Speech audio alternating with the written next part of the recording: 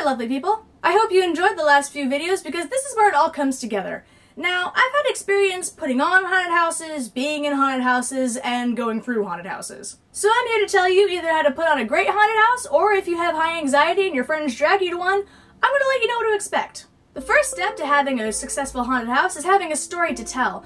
Now, this isn't a requirement, but it will help achieve the immersion of your audience. And it doesn't have to be an elaborate story. In fact, short, sweet, and simple is probably even better. It really helps if you can include some local folklore, or if there isn't any, make some up. But mostly when I mean have a story to tell, I mean keep your theme consistent. If your theme is going to be zombies, you can't have one area be the apocalypse and the next be a creepy carnival. Unless you have zombie clowns, then I guess you can make that work.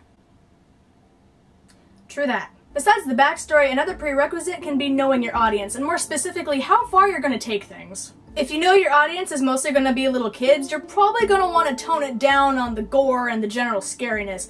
While making kids cry is a lot of fun, trust me, I would know, having parents yell at you isn't. But if you have an older audience, feel free to go all out, because making an adult cry has less consequences. Another good idea before making your own haunted house is to go to some. Find out what works and what doesn't. Now moving on to the actual setup.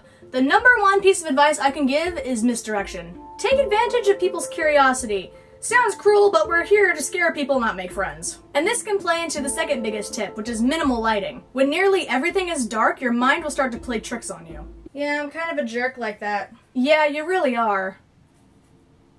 Like I've ever denied it. Anyway, once you put someone into complete darkness, their first instinct is to seek out light. No, not you! For those of you watching this to cheat the system, any small patch of light or a small scene is most likely going to be a false blessing, as this is an opportune time for jump scares. Let me demonstrate. Here you have your audience, stumbling around in the dark.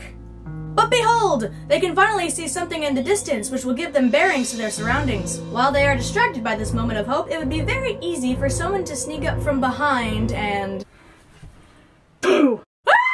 And just like that, you've crushed someone's sense of trust and their belief in kindness and humanity. Another thing to consider with misdirection is assaulting the senses. Once their line of sight is focused on something else, now is the time to bombard their sense of touch, sound, and sometimes even smell. Or else I would not recommend taste, otherwise that might result in a lawsuit. Now, while most professional attractions don't actually allow the actors to touch the audience members, they do find ways around this, the most common being a blast of air. This is actually usually twice as effective because air cannons are also very loud. Same goes for chainsaws, but just make sure you remove the chain first. Like I said before, lawsuits are no fun. But I was actually in a haunted house once where the guy with the chainsaw actually put the saw on these wooden steps that everybody was going up and made everything shake. Let's just say it was very effective. While misdirection is a fairly simple concept, it's actually really hard to pull off if you don't have anyone to help you. Now, most professional attractions will hire actors or have volunteers, but if you're doing this on your own, then it's probably best to grab a few energetic friends or bribe some family members. Now, more often than not, beggars can't be choosers, but if you can, make sure that your actors can actually take cues and can at least try to be convincing. So it helps to run through it a few times in practice before actually starting the real show. If they need any pointers, feel free to show them my How to Be Creepy video, which I will link down below. Well, no one else is gonna do it!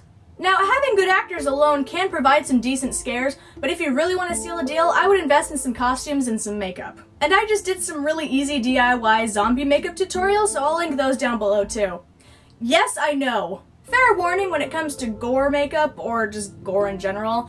Refrain from using it as your main scare tactic. As weird as it sounds, use a tasteful amount of blood. Overdoing it will just desensitize your audience faster. And this might just be me, but whenever I see an excessive amount of gore in haunted houses and horror movies, I just feel like it's a cop-out. Are you going for scares or shock value? Because they are two very different things. And if you're just starting out, don't worry about getting the expensive special effects and the crazy animatronics. I've been doing this for years and I still don't have any of that stuff, but the longer you keep at it, you will eventually accumulate more and more props and experience. This is why I always find it's a good idea to go to clearance after Halloween ends, because all the props are a lot cheaper and you can use them next year. And as cool as those animatronics are, they can't always beat the real thing. One final word of advice, which I believe is the most important, is to stay safe. Some people's first reaction when they get scared is fight instead of flight. I've heard plenty of stories of actors getting punched in the face after a scare. I've had friends get kicked before, and I'm pretty sure I've been stepped on a few times. And most of these people don't actually mean any harm, but I would be lying if I said that there weren't people out there who were just seeing an excuse to get violent.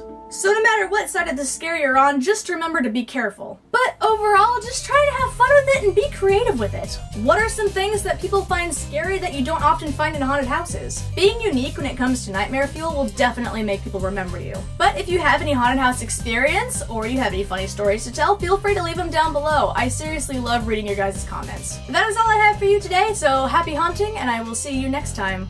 Bye.